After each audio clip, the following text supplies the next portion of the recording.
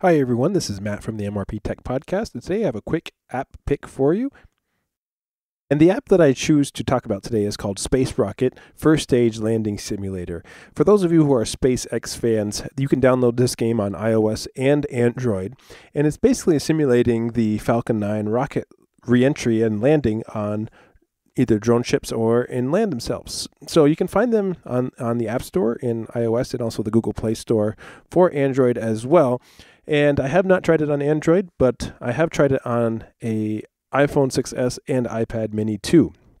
And if you know anything about SpaceX, you know that they are currently striving for reuse and reusability of rockets that travel into low Earth orbit and then return, either landing on land or a platform out in the ocean.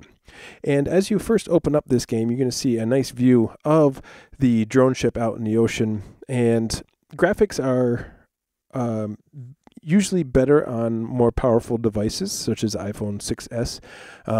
For this purposes, I'm actually using an iPad mini 2, and I also run into some issues with the video program that I'm using to capture all of the videos. So you have some options. You can deal with volume and resolution and various other settings that will make gameplay more beneficial to you. Now, the one thing that I ran into are the ads in this program. It is a free download, and before you begin play, you must unlock all of the different stages by watching an ad. And every so often as you play, you will also receive an ad interrupt to pay for the app itself. So your object is to basically re-land a rocket on a drone platform using left and right controls and a booster fire. And if you miss, you're either going to end up in the ocean or you're going to end in a fiery demise if you aren't careful and calculating wind speed and everything else. And you gain points based on your accuracy. So your object is to land as close to the middle as you possibly can and leave the rocket standing without exploding. So as time goes on, you'll tend to be able to hone in your skills a little bit and be much better and much more accurate at these rocket landings as time goes on. And you get scored based on what you want. So here in this case, the developer really paid attention to the SpaceX apps because that was very similar to an accident that happened on one of the experimental landings. It exploded and one leg fell off. So it's kind of fun to watch. Now here, as you start zoning in, you start to develop your skills, and then if you hit a bullseye, you get an accuracy bonus of 20 points, plus fuel bonus as well for how much fuel you have left over.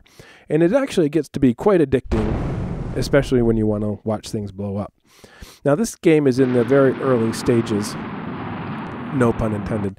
And I can see that there could be a lot more involved with this game for potential future additions or more fun gameplay. One of the other stages that you have, you can actually return to land, as you might see SpaceX do at Cape Canaveral, and you can hit two different targets, a small target and a big target, again aiming for the middle, hitting the bullseye, and if you're not careful, once again you end in a fire demise. So it's kind of fun, and there are 4 stages right now, and as you get into the more difficult stages, you have to challenge the wind speed at ground level, as well as your fuel economy over time. And I wasn't exactly sure how much I was going to like this game, but it is a fun game if you have a few minutes to kill and you just want to play a game and see what you can do and how accurate you can be.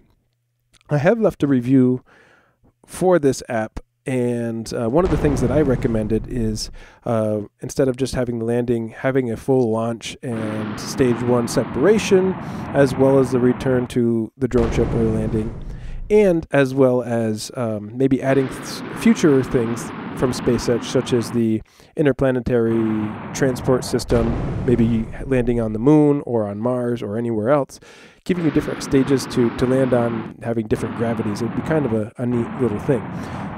All in all, for this very simple iOS app. It is fun to play.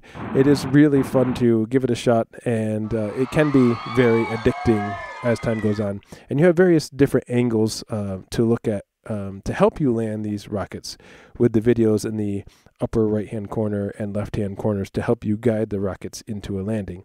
That's it for my quick iOS app pick of the Space Rocket First Stage Landing Simulator.